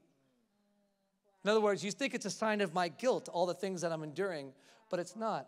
Even, remember Paul? He's a prisoner for serving the Lord, experienced a shipwreck. He probably thought he was going to go and testify before Caesar, in Rome. He's always wanted to go to Rome. We know this as much. Paul tells us that. He's always wanted to go to Rome. He's always wanted to testify, and he knows that he's going to testify before Caesar. But how does he get brought there? Well, he probably thought, I'm going to go across, it'll be a Mediterranean cruise. I'll be on the Caribbean Disney princess cruises, I'll be on a wine tasting, cheese tasting tour, and I'll arrive all rested up, ready to serve Jesus. How does he go? They arrest him on false charges. They set him in prison for the better part of 2.5 years in Caesarea. Remember that? We were there, sitting in the place where he was imprisoned, like on the foundations of the prison. It was crazy. It was crazy. I have to say, though, his view was really nice, though. But I'm sorry, Paul. You probably are like, dude, what? It's bad. But I'm just saying the Mediterranean it's beautiful. And it's just all about perspective, Colin. It's about perspective. Do you see the bars or do you see the stars, Colin? But here's the deal, is he's brought as a prisoner. And then they go through a storm on account of the captain of the ship. Totally busts up. He has to swim to shore. Everyone's spared. He gets on the shore. God spares his life. He goes, it's cold, it's wet in this new island of foreigners that they didn't know called Malta. We now know that place. Malta's a cool place. Okay, got lots of honeybees over there. And basically, I don't know why I know that. I just do. We'll take up another tithe at the end of the service for that. But what happened was he gets there, and guess what happens? He's starting to make a fire just to warm up because no one likes being cold and wet. It's like the worst feeling, like, oh, this is horrible. And he makes a fire, and a viper comes out of the heat of the fire and latches onto his hand. And what do all the locals do? Surely this guy's a murderer. Look at him. He was a prisoner that escaped the sentencing that he was due, not knowing the only reason he's there because he's serving God. Right? And what do they say to him? They said, God's sentencing the sentence of death. So they watched their watches. And they just watched and counted down the minutes until he should die. And then he just shook it off and kept serving the people. And next thing you know, he didn't die. And so what do? They quickly turn he's a god. This guy is clearly a god. Come pray for my dying dad. And so the chief brings him to Publius, his name, brings him to his daddy. And Paul, with the same hand he got bit with, lays his hand on the man who's sick and heals him. Isn't that going to preach to somebody? Because here's, I guess, what I'm trying to work out in maybe a long-winded way, but it's just something to consider. They were sitting there criticizing him in his crisis. They were judging his journey, not knowing anything about him and why he was there. Have you ever considered that maybe the next time you look at so-and-so and you look at your watch going, I give them 3 months before their marriage falls apart. I give them 3 months before that church just, closes its doors. Or I give that business, this. It's like, maybe be their cheerleader and not their firing squad. Come on, somebody. Something to consider. You don't know the journey they've been on. And if I've learned anything through pastoring, we don't always tell you the full story because we want to cover other people. who are involved. And we want to make sure that, hey, it doesn't matter that God knows, and that's all that matters. So let's be a people who, I love this, who are generous in our assumptions toward each other. Oh, that's good. Generous in our assumptions toward each other. But you'll be betrayed by people you trusted. You'll experience relational rifts where people won't want to make peace with you, no matter how hard you try. That's why I suppose the Bible says, live at peace with all men as much as it's possible with you. Because sometimes it's not possible. You're going to do everything you can in your power, but at the end of the day, you just have to let them go and let God, right? And just determine within yourself that, hey, I find those things can be emotionally draining for anybody. But I would just simply encourage you this. At any rate, I encourage you that even when others don't forgive and won't forget, determine that you will. Because it's a right spirit for the right kind of fruit that you're aiming for. Hey, you'll be mistreated by people you've given your best to. You'll be wronged by the very people you've acted uprightly towards. You'll be misunderstood. People see things, I've learned, the way that they are, not the way that things are. I like to say it like this. People see things the way they are, not the way that they are. They see the way things that they are. And oftentimes we can project our mother wounds, our daddy issues, our life experiences over one another, not realizing that we're actually projecting it. And so I would just encourage you, don't just shake it off. Observe it, don't absorb that. Notice it, but move on. Don't take it on like something you need to wear. Hey, your heart motives will be criticized and misguided. Your heart motives, your motives and intentions will be criticized at times. And by misguided and wounded people who believe they are doing God and his people a great service by casting suspicion and over you and trying to discredit you. I mean, there's all kinds of things you're going to have happen across the life. If you've been around for any length of time, I don't know where you are in your journey, but just hear me, it'll happen. But I think that my advice is to understand, well, leadership is only 10% of what happens to you, 90% of how you choose to respond to it. So here's my advice. Worry about your character, not about your reputation. Like, this is huge, especially all you social media fans. Stop looking what they're saying about you, about what this, that, other. Worry about your character. Because one way your character is who you are, your reputation is who they think you are. If you believe in Jesus here today, you trust that there is a God in heaven who knows you by name. Even David says, you know me, you know my innermost thoughts, then God will know the purity of your heart.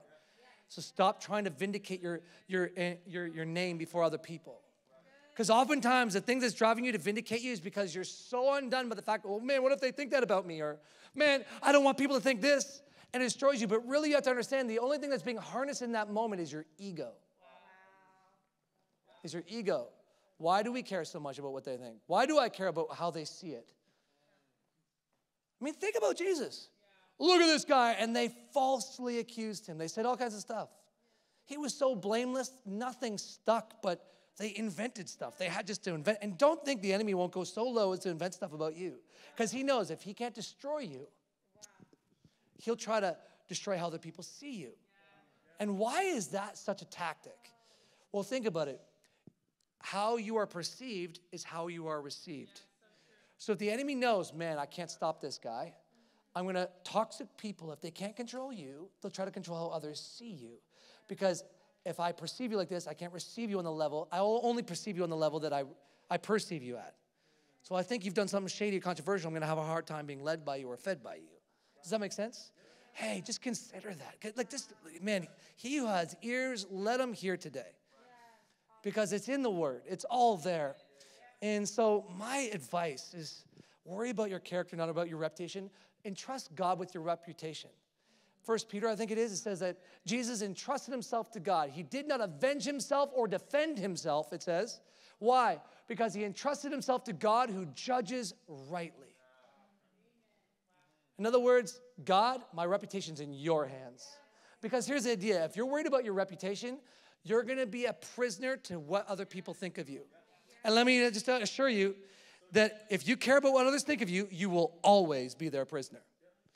My advice, do not be a hostage. Do not be held hostage to other people's opinions of you. Stop allowing other people to tell you who you are. Some people act like they know you better than you know you. It's crazy. They never walked in your shoes or your experiences and what you've been through. Giving all your power to their perceptions and living your life through their eyes of everyone around you is one of the worst things you can do. Break free from the fear of men. It is a trap. And truthfully, it's only your ego, again, that is being harnessed in the moment. So So we're clear, their opinion of you will not stop God's calling in and over your life. I like to say it like this. They can't block God's blessings from flowing over you. They have no power to shut the door that God opened.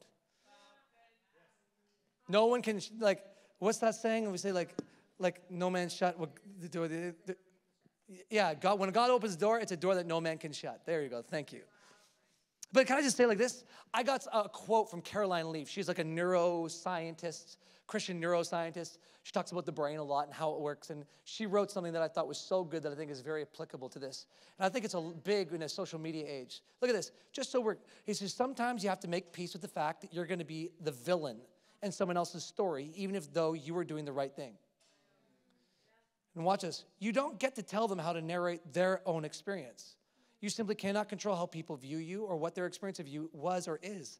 That's theirs to determine. You can only control what you think and how you respond. So come on, somebody. Don't wait. You can easily place your confidence and your calling in the hands of other people around you, waiting for them to notice or recognize and shed their endorsement. But the moment you do that is the moment you realize that you're going to be you've trapped yourself. And now you're not going to rise up to the level that God's called you to do, because every time you place your confidence in the calling across your life in the hands of other people, they're going to lowball you, I promise. People are not as generous as God is.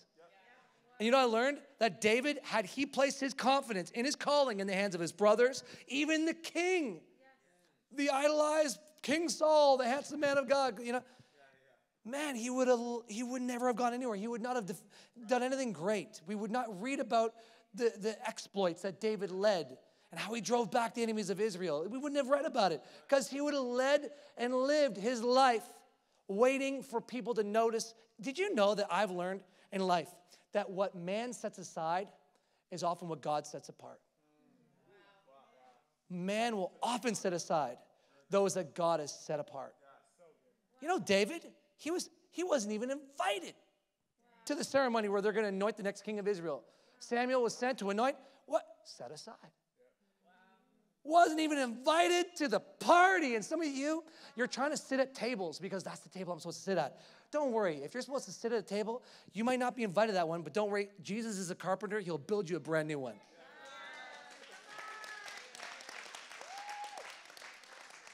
And you can make that table as long as he intended it to be, where it's not this exclusive in and out groups. He's going to make a long table where you can fit as many people as possible, because everybody's got a seat at the table of the Lord. Come on, somebody. Oh, y'all didn't hear what I said? I'm preaching way more than y'all are listening. That's some good stuff. And so, yeah, don't wait for the endorsement of man to start outworking your calling. I've seen so many people that are still auditioning for the call across their life. You don't understand, when God called you, you're supposed to start living it out, not start trying out. Stop trying to prove yourself to those around. Do you notice me now? I spent the better half of my career going, do you notice me now? Am I arrived now? Am I good? Now can I start like ministries? Like I didn't start the day that we started the church. It was like, what? But you can spend your life burning the candle at both ends trying to get their attention. Because dad always saw the B and you wasn't in the A. And so you're going to spend or the coach didn't give the validation you're looking for. And this is why it's so important that we learn like David. If we're going to defend and defeat giants, do you realize how he got there? What did he say when he faced Goliath? Everyone thought he was crazy. First off, Saul said, well, you can't fight him like you. You're just a youth. Exactly why you cannot place your confidence in your calling in the hands of kings and leaders and knows what they say. You have to get it from God, because here's what they're going to do. They're going to lowball you and say, you're just a youth. You can't do anything great. You need more experience. You can't do anything great. You don't have the education. You can't do anything great. Well, do you have a degree for that? I remember, I'll never forget, there was a guy drowning in a lake on a canoe. And I went out to go save the guy. And the lady goes, whoa, wait, are you a certified lifeguard? I was like, I better go to school. Wait, I'll go. Hang on. Just keep your head above water. I just got to go get an education first before I guess I can save you. What are we talking about? You know.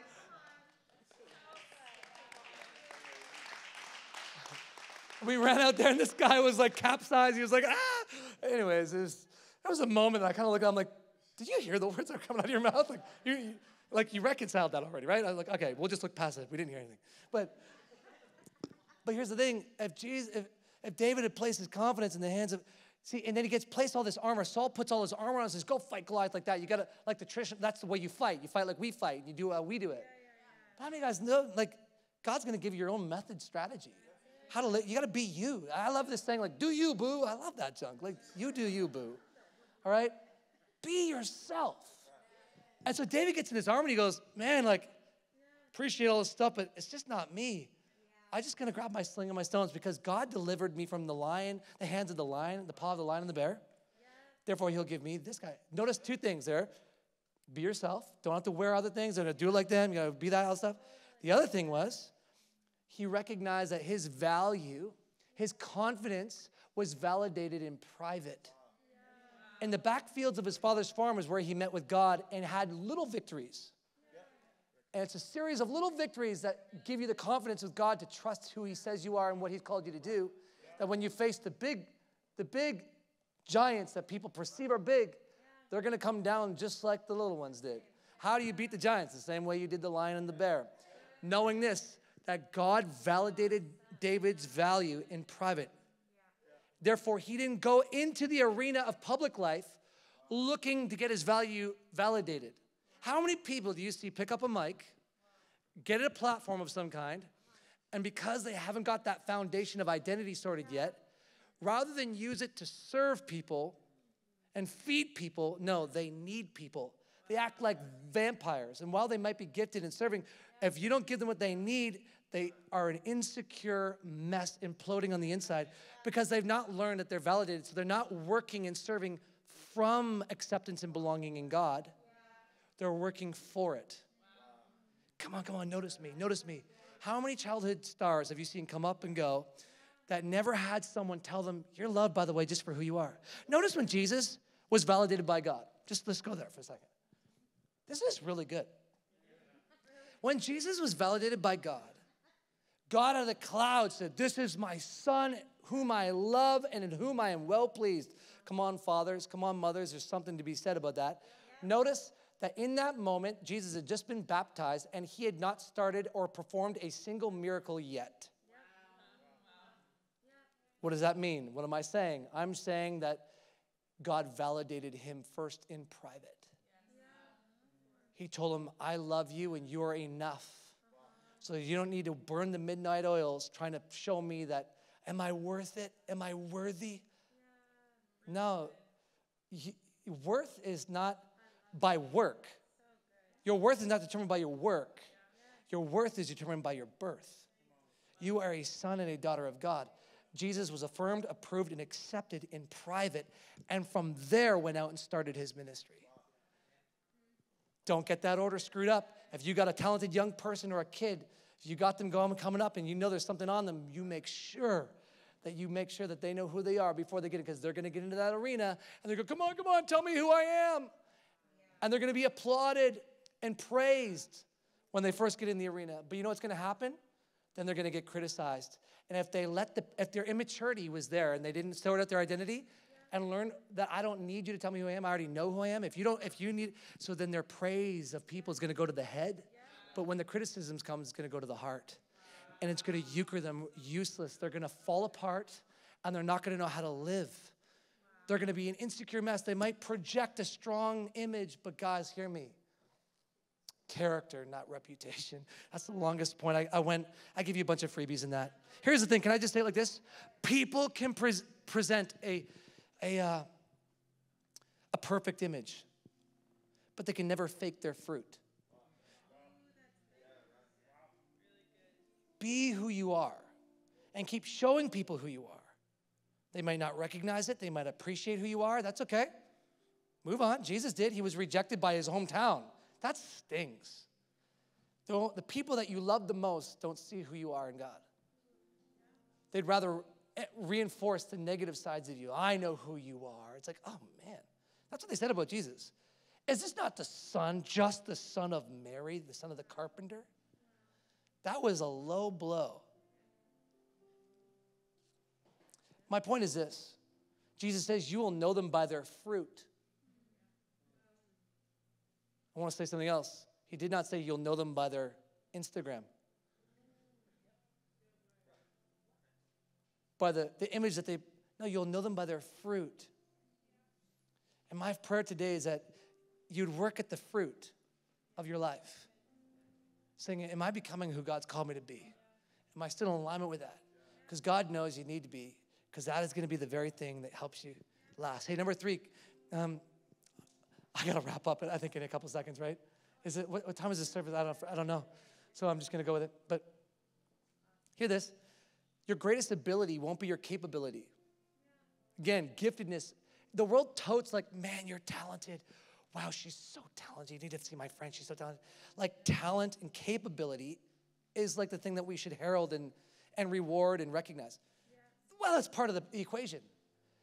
I've learned with the dream across your life, you know what I've learned is actually the people who are possessing the platforms and some people who are just dominating, crushing life weren't the most talented when they first started out.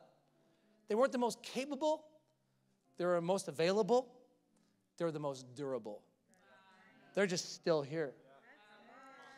You know what I've learned about life?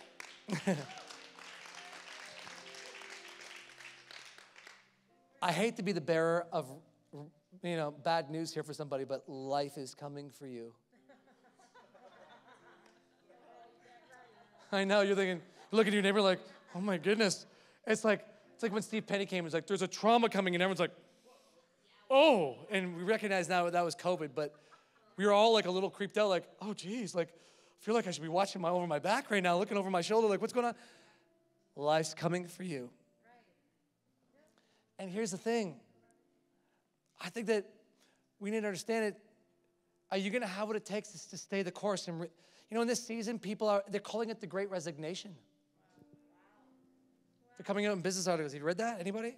Great Resignation. People are resigning over roles over the whole world, all over the place. And I was talking to the guys in our vision film, so a little bit of spoiler alert, but I believe that people are resigning for much more than their roles. It's a core issue under the hood of their lives that is actually reflective of what it is they're navigating in this season. People are tired. They're fatigued. And life happened to some people in this season. And when life happens, the question is, will you have the ability to remain? Those who endure to the end shall be saved. Like it's like a remaining thing. Just the ability to stand and to stay put. Well, some of you may have switched jobs in this season and resigned from a career choice. I see people resigning from relationships. Well, you don't agree with my politics, so we can't be friends. I'm thinking, why can't we be friends? Why can't we be friends? That's a song I want to sing over them, Marriages that have found themselves on the ropes because foundations in crisis has a way of revealing not just character. It doesn't create it, but it reveals it. Hey, here's another thought for you. People are resigning from their responsibilities. One of the first things I saw people do is step back from any kind of volunteer roles that they had in this season.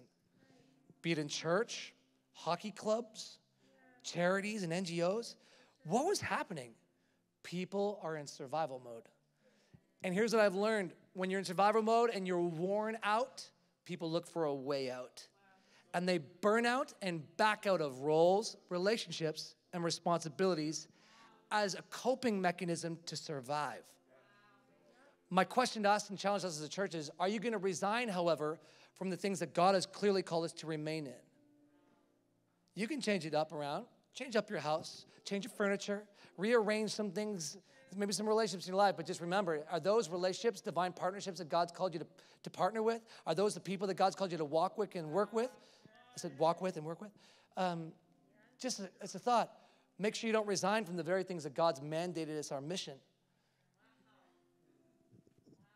So durability, I've learned that fruitfulness, man, longevity has a perspective. I can just go here for a moment. Like longevity. I see some people resign their faith and forfeit the future that God has for them because things get hard. And again, the presence of hard doesn't mean that God's not in it. It means that if it gets hard, sometimes if you break through that hardness, man, the reward, it's like someone giving birth. It gets hard before it gets easy. The labor pains come one on top of each other, and the closer they get on top of each other, the closer you are to giving birth. And sometimes it gets a whole lot more painful before it gets better, but then the reward, my wife, every time that child popped out on her chest, she would look at that, sorry, that seems graphic, but But she would look at that little baby, and guess what? It was like the pain of childbirth just disappeared because of the reward that was now in front of her. Again, Jesus endured the cross for the joy set before him. We endure the labor pains for the joy of a child. And there is a joy. If I could give you another couple things to think about. When you start out in life, young people, older people probably already got this one down, but establish clear boundaries. Some people don't have any boundaries. You know, they rock up to your house and didn't even phone you, and I'm like, man, we're not living in the 80s anymore, bro. I'm not even going to open my door for you. No, I'm just kidding. Yeah, I'm kidding. But hear me. You know, how many of you guys know what I'm talking about? Like, dude, just text me now, man. The phone's on me all the time. But boundaries. They're really important because God set up the waters of the oceans to go to a certain point, the Bible says, and to stop. Boundaries. Because God knows if they kept going, they would drown everybody. You remember Noah's flood, right? Where the whole time, yeah, that's it. So, boundaries. They're a good thing. You know, God causes the sun to come up and to rise, and to rise and to go down every single day. Routine. And there's a parameter. God set parameters in place. There's some people who live by a philosophy, anything goes. And people who live with lack of boundaries, you know where they often live? In jail.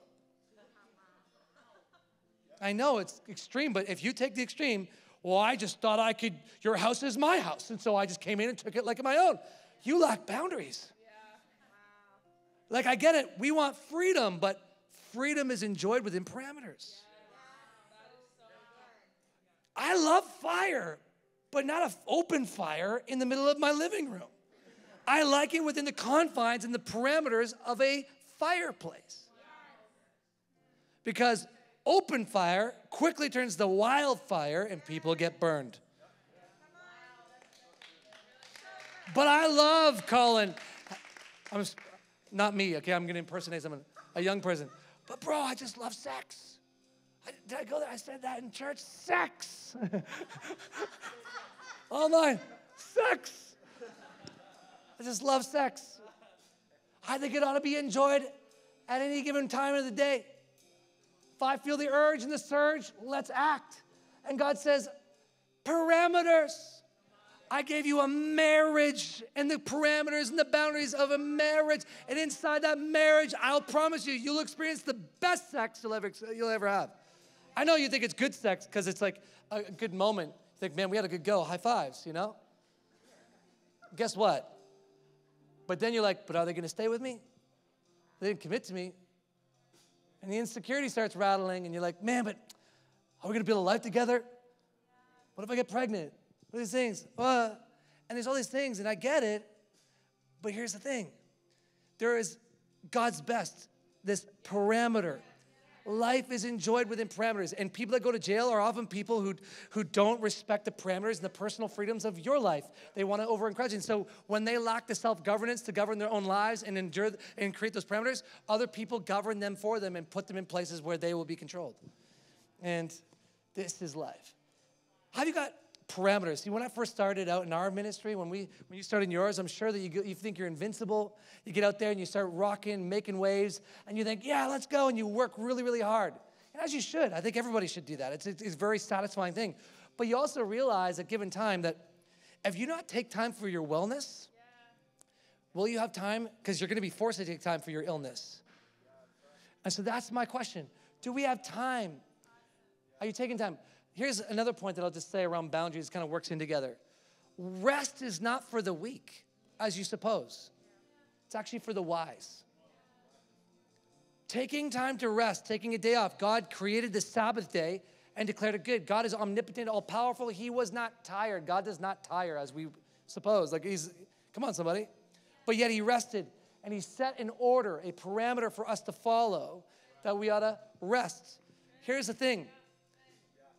When you're young, you kind of feel like, I don't need to rest. I don't have any kids. I don't have any family to go back to. I have nothing, whatever. So I'm good. Let's just keep working. But here's the thing, guys. As there comes a point where you got to realize the boundaries were there to help you to last the long haul. Boundaries are there to rejuvenate you. I love recreation. And even like people that go, I don't have time for recreational things.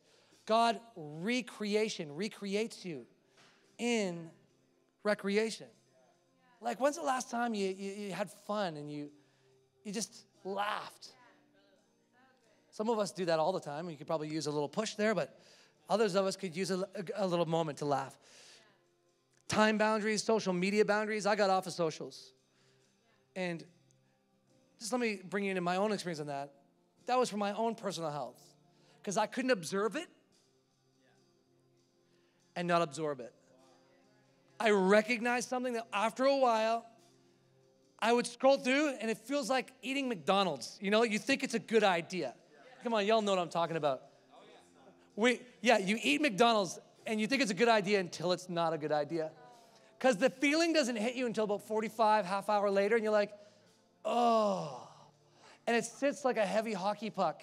And you run yourself to the bathroom, and you guys know, the Holy Spirit cleanses you all unrighteousness, you know? But here's what I'm trying to say.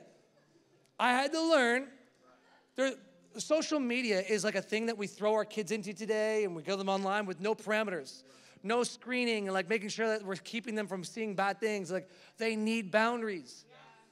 Because they can be overexposed to something. They can be, brought to this thing. And next thing you know, you're like, what just happened to my kid? And let me just say, I just think social media boundaries is necessary for people. Or relational boundaries. I used to have people say to us, hey, can you come back and do a wedding for us? And we're on holidays. And I had to say, like, listen, I hate to be the bearer of bad news and disappoint you. We do care about you, but I'm not saying bye to my family to come marry you or come back and do that preaching gig for you or whatever. I'm using my own experience, but you know what that looks like in your own life. And my point is that, hey, you got to set those boundaries up. Work boundaries. Same thing. Set boundaries with the wrong voices and influences in your life. Not everyone deserves access to you. A simple way to determine who gets the best of your life, ask yourself, who gets the best? With whom do I rest? The people that you lay back and set your feet up with and rest with, the people you rest with are the people that should get the best of you. Thanks, Jules. That was yours. Everyone's saying, that's me. She's making it like this. But that empowering boundary has allowed us to continue to show up to all that we've been entrusted to nurture, raise up, and love as a father, as a mother, in our personal house, and as a father of this house in the kingdom of God. Yeah. All right, I got a bunch more, but I think that's some stuff to think about here today. But here's the thing. My prayer for us, guys, is that you'd walk in the wisdom of God so that you'd know that, listen, life has all kinds of faces and facets. And my prayer for us as we continue forward into all that God has for us is that you would recognize this. Hey, I forget all the things I said, but that you'd realize that it's harder than you think it is. It's going to be much more rewarding than you think it is. Your character will be tested more than your competency will be. And just keep it clean and keep it, going forward. Don't be held hostage to other people's opinions of you. The greatest ability is going to be your durability, to keep staying and hunker down and just remain. I'll just end on this and we'll end there. Remember David? He experienced some real loss in his life and he wanted to resign in the season of his life up to his chambers. But it says that a friend of his kicked down his door in his bedroom. His room became a bit of an escape, right? It was an escape room. There you go. And that's the preacher inside of me. But he resigned to his room because he had lost he lost a son in a battle. He was grappling with the grief of that loss. He also lost some friends in a battle, and he's thought, man, there comes a point where life hits you and you don't know if you got what it takes to keep going. If you have the inner resource to keep giving yourself to people, you got to take care of yourself. Like, oh my gosh, you feel like you're running on empty. You feel like I feel so hit that I feel a little disoriented. I don't know how to show up for you when I'm like, I seriously need to show up for myself.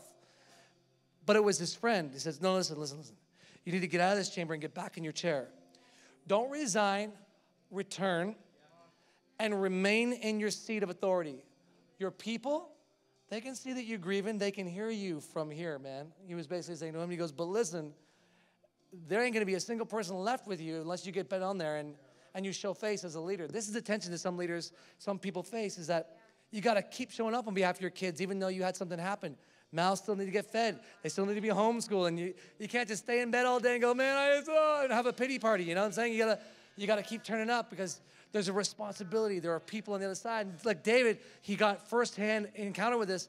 But look, he remained in his seat, far from perfect, still hurting, I'm sure, still, reeling over some of the realities of his life. But here, learn how to remain in this season. Learn how to remain. You all are here, so good on you. Hey, online, learn how to remain. Y'all are still here, but remain in your God-given purpose and assignment, and trust that God's going to go before you. If you keep showing up, he's going to start showing off on your life, and he'll fight for you in Jesus' name. And watch how the longevity across your life, man, is going to open up something beautiful for you. So, yeah, a couple thoughts of wisdom here today. Let me pray for you, and we'll get you off to your day. But Jesus, I thank you so much for each and every person that has gathered here today. I pray that God, the message here this morning would bless and encourage somebody who's expecting great things from you. God, I pray that as they begin to outwork the dreams and the aspirations across their life, that you set them up with wisdom. Father, you said in your word, by wisdom the house is built, and by understanding it is established. God, I pray that the wisdom of God would build the house, the dreams, and the things that they're putting their hands and their hearts toward. That, God, you give them good success, and that they go to sleep at night soundly, and that, God, you would take them from strength to strength in Jesus' name. And everybody said together, amen and amen. Come on, can we put our hands together? There's some tons and tons of life wisdom. And just before we leave our seats, I did want to extend an invitation today for you to know Jesus. And maybe this is the first time you've been in church, first time in a long time, maybe first time online. Whatever it is, we just wanted to give a moment for you to have a moment between you and God to make your peace with him. And this is the beautiful thing about it. And, Pastor Caleb was talking about this idea even, is that in culture, I think sometimes there's this pressure that we have to bring the best of ourselves. Online, we have to bring the best of ourselves. With our relationships, we have to bring the best of ourselves. And I think sometimes it can almost feel like that with God. It's like, man, if God would only accept me if I can come and be perfect and have this curated image. And yet, that's so far from Christianity. It's so far from relationship with Jesus. Because ultimately, when it comes to knowing Jesus, it's just taking all of us, our good, but also our sin, the places where we've missed the mark, and it's bringing it to Jesus and saying, Jesus, I need you. That's the truth that every Christian has come to, is that sin might separate us from God, but the beautiful thing is that when we come to God with our sin, when we come with our past, when we come with everything that we have in our lives, he doesn't beat us down. He doesn't diminish us, but he actually comes and just says, welcome home. I love you. I've been waiting for you, and I died for you. And that's the crazy thing, is that Jesus didn't just kind of see you, but he involved himself in your story. That he died for all of the places where I've missed the mark, where you've missed the mark. And in that place, he offers us his love and his grace.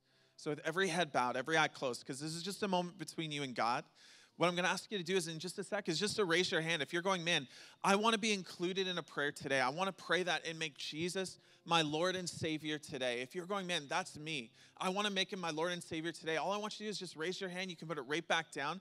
And that's just so I can see you. And we're all going to pray together as a family. That's awesome. And if there's anybody else who's saying, man, I want to make that decision today to know Jesus. Look, this is what we're going to do so nobody feels centered out. Is if you're comfortable with it, can you just repeat this prayer after me? We're going to pray this all together as a family. Jesus, thank you that you took my sin and gave me your grace, your unmerited kindness and goodness. I make you the Lord and Savior of my life. Thank you, Jesus. Amen. Come on, can we put our hands together for every single person who made that decision? Online as well, if you made that decision, we're just so excited that you did. And if you are online, what I want to encourage you to do is firstly follow us on Instagram or Facebook. Shoot our team a message, or you can go to mychurchcanada.com as well if you're not on socials. But shoot our team a message, and again, we'd love to be able to connect with you, maybe mail you a Bible, or you can download the YouVersion app. If you're here, we want to put a Bible in your hands, so you can go to the Welcome Home banner. But better yet, like we were talking about before, we have Growth Track happening right after this service. We'd love to serve you some lunch. Meet right over there at that twinkle light area. And so again, if you do want to just kind of know a bit more about our story, but as well, and this isn't just for people who made the decision today, but just if you want to know more about our church, I really want to encourage you, hang out at Growth Track right after this service. But hey, we're going to close the service. So we'll see you guys back here 12 p.m. next week, next Sunday. We'll see you online, 12 p.m. Go in God's grace. God bless.